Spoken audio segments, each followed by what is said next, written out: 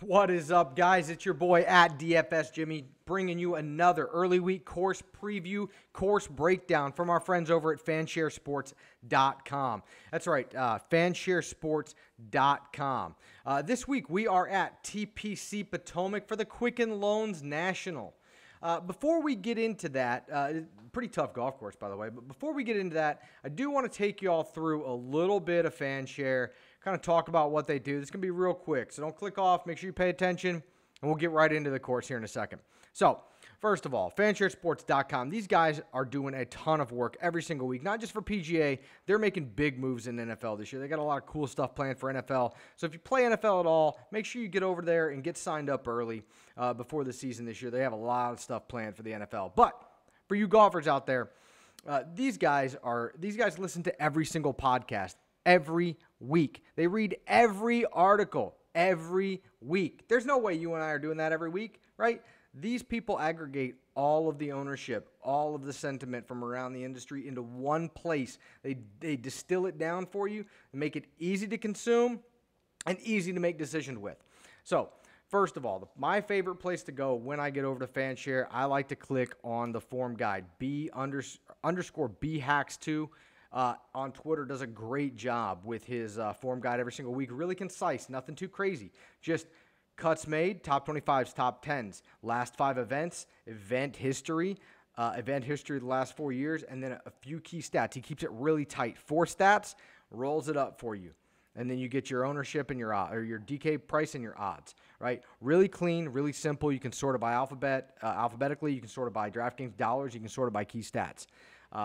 Either way, really clean, easy to look at, nice way to get a quick glance in as you're making lineup decisions early in the week. He usually gets this updated on Tuesdays, right? So you got plenty of time to make decisions with. The next place you should go, or the next place I like to go when I'm on FanShare, is FanShare Pro. There's 2 tabs that are maybe the most important. One is your standard landing spot right here. In the FanShare Pro tab under Ownership Trends. It's every single week. You got a great export button. You can click here, hit 500. You can get all of them, whatever. Click this button, exports all of this tab for you, all of this page right into Excel. You can manipulate it, color code it, do whatever you want with it, right? But it's got your tags. It's got your movement over the last 24 hours. This is a great category to look at on Wednesdays, by the way. If you guys aren't looking at who's moved in the last 24 hours, that is all the touts right there, right? This is all tout activity in the last 24 hours movement. This lets you see where the industry is really lining up in terms of chalk. You get over here, they got your DK dollars, your FanDuel dollars, their official World Golf ranking, and then most importantly, the projected ownership, the PO category right here, the PO column. They project the ownership better than anybody else in the industry, guys. Not only do they take the historical ownership in their model, then they take all of the sentiment from everybody around the industry every single week, and they blend all that into their historical ownership, and what you come out with is the most accurate ownership projections in the industry. So, guys, again, if you're not over here checking out fansharesports.com, you really need to. You're leaving money on the table if you're not utilizing this, especially in GPPs, to find your low-owned, high-upside pivot plays. So the historical DK performance and the projected DK points performance are the other 2 tabs that I really like. They do a great job of projecting DK points through historical performance, as well as the projected ownership. I always run an optimal model or an optimal lineup based on their projected DK points. It cashes more times than it doesn't, guys. So again, if you're looking for a place to kind of dial all your information into one spot, you need a one-stop shop to make good decisions about your fantasy lineups, fansharesports.com is the place to be. Make sure you get over there, sign up, get yourself a free account, take a look around. If you like what you see, sign up for the premium membership. You're not going to regret it. And again, with NFL season right around the corner, you really should be on the front side of this, guys. They have a lot of big plans coming for NFL. So again, fansharesports.com. Now that we're done with all that, let's get into TPC Potomac and the Quicken Loans National. So, actually, before we take a look at the card, let's take a look at the course. This is the 18th hole. TPC Potomac is a par 70. It's a short course. It sort of reminds me of, this is the second year we're playing at TPC Potomac, right? After they had a major redo. The tour left them years ago because quite frankly, the players hated it. The course was never in good condition. It had serious drainage problems. It was a hot mess back when they were playing at this course. They took a few years off. They played across the street at Congressional, and now they're back. They put a ton of money into this course. They revamped literally everything. It doesn't even look like the same golf course. We only have 1 year of sample data to operate off of, so I don't know how much I'm going to let kind of weigh on that, but we'll talk about that in a second. Let's talk about the course in general a little bit and kind of what it feels like to me and kind of how it plays. It is a par 70, 2 par 5s, 4 par 4s, bunch of long or 4 par 3s, bunch of long par 4s on this golf course. Very similar to the type of golf we've seen in the last few weeks on tour. This course was ranked in the top 10 most difficult last year when they played it. And I don't see that changing a ton this year. They may set it up a little bit easier, but guys, this is a pretty tough golf course. Par is a good score around here. I don't think you're gonna see them set it up super easy. They've got a lot of long fescues here, some tight fairways, and they deepened all the bunkers pretty significantly. Actually, they have kind of like a Scottish feel to the bunkers, and you can kind of see them back here behind me.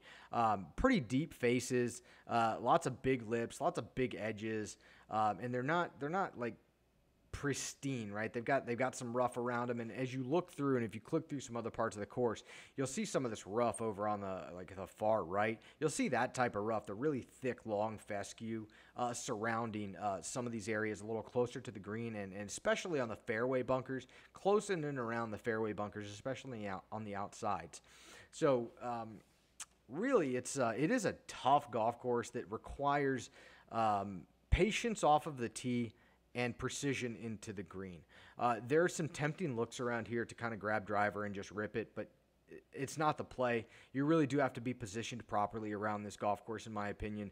Being outside of the first cut of rough is pretty penal around this golf course. It tends to be kind of wet, kind of sticky, and you've got that long fescue, and they graduate the rough around the fairways and around the greens. You can kind of see that a little bit in this picture here. You can see some of the mow lines. You can see the graduated rough. So you've got a little leeway off the sides of the fairways here, but really, folks, there's not a ton. When you look at the guys that had success here last year in the one event we've had, they all tended to be pretty good fairways gained guys, pretty straight and steady off of the tee. Kyle Stanley being the winner, just a monster straight tee to green game. Always in position off the tee, always in position into the green, and just can't really putt. And that seemed to be the theme last year with all of the top of the leaderboard was exceptional ball striking and sort of mediocre putting. I'll be interested to see if Potomac plays the same way or sort of rewards the same skill set this year as it did last year. But long story short, guys, this is not going to be a birdie fest. This is going to be a grinded out golf course. There's no two ways about it. Players finding themselves off of the fairway, and they'll find themselves off of the fairway plenty here. They're pretty difficult to hit, and they're fairly narrow. Lots of mature trees around here. So when guys are off of the fairway, they are really going to struggle to get onto and hold these greens. They're 5,300 square feet total for the course, and that is pretty small for the tour. So again, what it lacks in distance, it certainly makes up for in precision around this golf course. That said, there are some longer hitters that have done well or that did well last year, Keegan Bradley being one of them. Again, just super straight off of the tee and an exceptional tee to green game and a questionable putter. Kyle Stanley, same thing. I suspect that's the type of game we're going to be looking for again this year at Potomac. The course setup should not change a ton. I think the tour wants it to be a true test.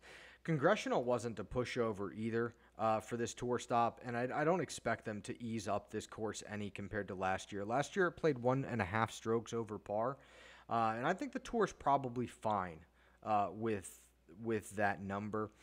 To get into our card a little bit, you see that we're only dealing with 7,100 yards, nothing too crazy. But what you'll notice is you've got several drivable par fours, specifically the 14th being less than 300 yards, and with the elevation change, It's not drivable, but it certainly is like a long drive and a chip with the 13. So 13 and 14 really are some of your best scoring holes and scoring opportunities around this track. A track that has 6 par 4s over 450 yards that collectively make up almost the entire over par percentage of this golf course at 1.47 strokes. So basically what I'm going to be focused in on is long par 4 scoring exclusively this week. I'm gonna pull in a little bit of 400 to 450. The par 5s, one is super long. Nobody is getting there in 2. And the other one is manageable. But, I mean, as you can see, only 1.3% of people are making an eagle here. And really for a par 5 at a 34% bogey rate, that's pretty low. So the par 5s, I mean, while gettable and certainly have the opportunity to bogey, you can see that last year they played over par, which is pretty unusual for par 5s on the tour.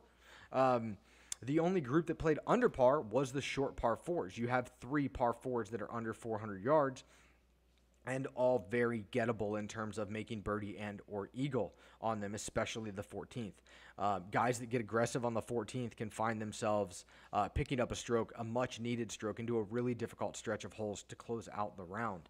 So, again, guys, it's not a birdie fest. There are very few holes to score on out here. For the most part, guys are going to be looking to find fairways, find greens, and 2-putt.